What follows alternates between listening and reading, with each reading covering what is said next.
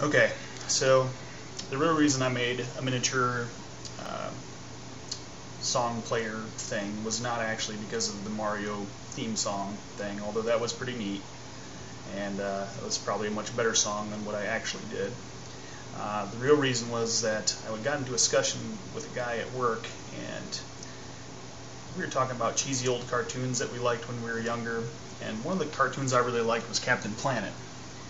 Not really sure why, but I really did, and he really hated it. So I decided to make an Annoy-a-tron, which is a little device that plays sounds at random intervals, and place it in his office, hidden, of course, and have it play Captain Planet theme song at random intervals.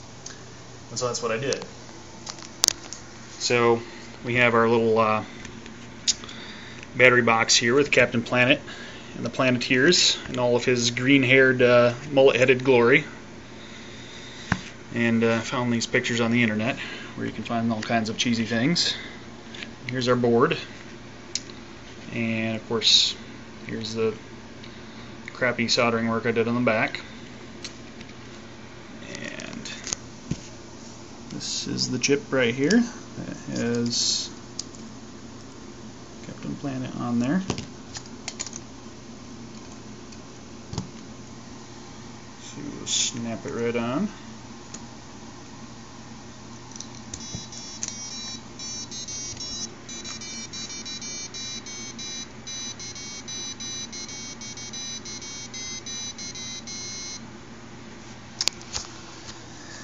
And that's pretty much all it does. It plays that song at a random interval, once between every 4 and 20 minutes. So I don't know how long it's going to take him to find out where the Annoy-a-tron is in his office. It is a pretty short theme song, so we won't have a whole lot of time to actually search around for it.